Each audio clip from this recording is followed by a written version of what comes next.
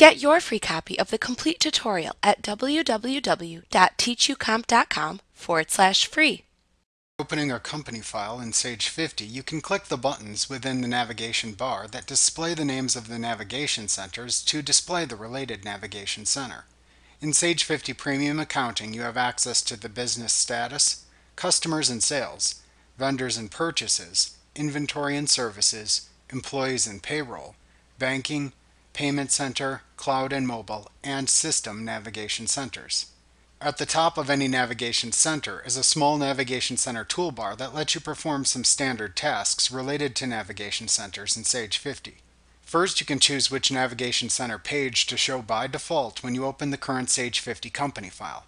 To do this, open the navigation center to set as the default navigation center page.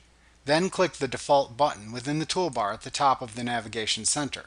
The button then appears highlighted in a blue color after it has been set as the default page.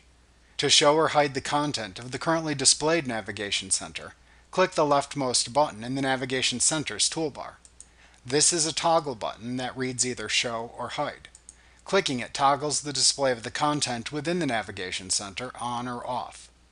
You may notice a slight pause when you click the name of a navigation center in the navigation bar. This is because when you open a navigation center, Sage 50 refreshes the data shown within it to reflect any changes to the data.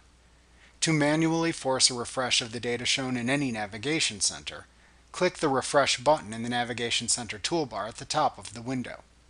You can also change the system date by using the Navigation Center toolbar. The system date is a very important date.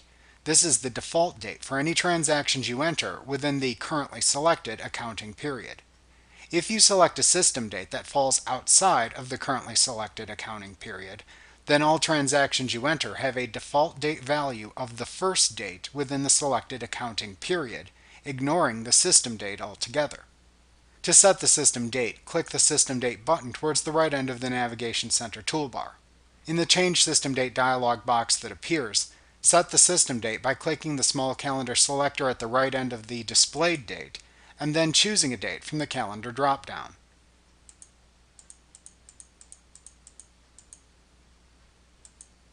After setting the desired system date, then click the OK button to confirm your selection.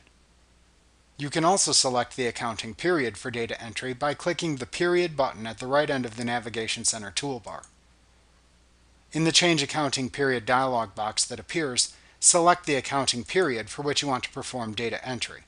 Then click the OK button to set the selected accounting period. Within each navigation center, there are related tasks you can perform by clicking the button shown and then choosing a command to perform from the resultant drop-down menu if necessary. This replicates the functionality of the commands in the menu bar by using a graphic interface. You can also view the relationship between items within Sage 50 by examining the graphic interface. For new users, this helps you perform tasks in the correct order.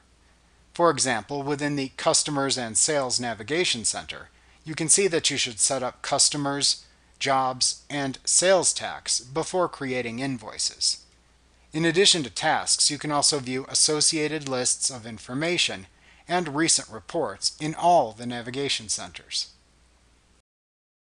Like what you see? Pick up your free copy of the complete tutorial at www.teachucomp.com/free.